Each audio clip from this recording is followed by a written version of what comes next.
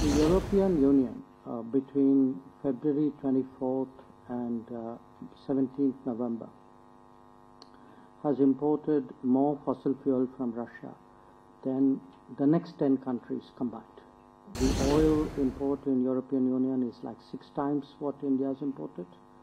Even coal imports from Russia by European Union, I'm not singling any particular country, is 50% more than India has imported. The European Union between February 24th and 17th November has imported more fossil fuel from Russia than the next 10 countries combined. Just as I were to give you an India comparison, the oil import in European Union is like 6 times what India has imported. Gas is infinity times because we don't import, whereas European Union has imported $50 billion worth, 50 billion euros worth. Even coal imports from Russia by European Union, I'm not singling any particular country, is 50% more than India has imported.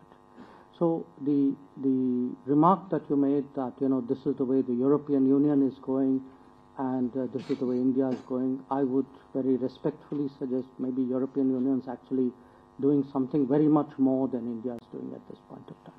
Having said that, look, I think we need to have an understanding among governments and frankly even within the media. There is a finite amount of energy resources available in the world. I understand there is a conflict situation. I also understand Europe has a point of view. And Europe will make the choices it will make. That is Europe's right. But for Europe to make choices which prioritizes its energy needs and then ask India to do something else. And bear in mind, today Europe is buying a lot from the Middle East. Now, Middle East was traditionally a supplier for an economy like India. So it puts pressure on prices in the Middle East as well. So we have been very, very understanding of European choices and European policies.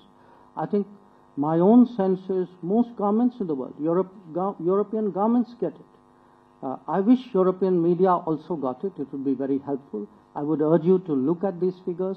There's actually a website called Russia Fossil Fuel Tracker.